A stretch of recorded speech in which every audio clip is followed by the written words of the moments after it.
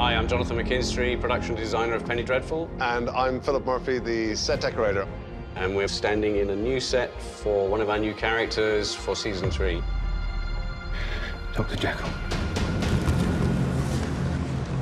Dr. Frankenstein.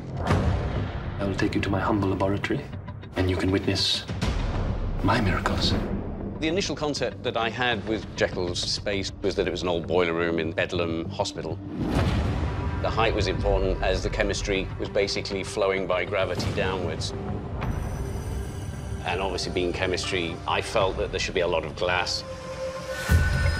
This is where Jekyll produces his serum to control the inmates of Bedlam. The two heroes of the day on the set are John Porter and David Flynn, two prop men who got everything airtight, connected up all the pumps, put in all the liquids, and got it in such a way that the set became animated. John, bring it to life! Ah, magic.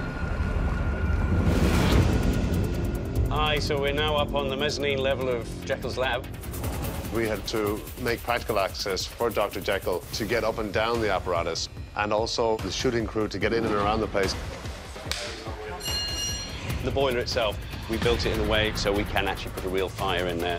Down the sides of the windows over here, part of the sort of electrical apparatus are washing machine drums. It's all the small detail that just really makes the laboratory come to life. A barber's chair. With my own modifications. I need to look into their eyes, you see.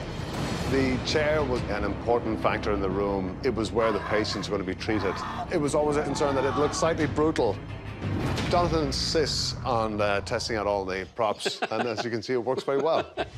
Our production boys found it in a scrapyard, and we did very little to modify the chair. The condition it was in suited what we were doing perfectly.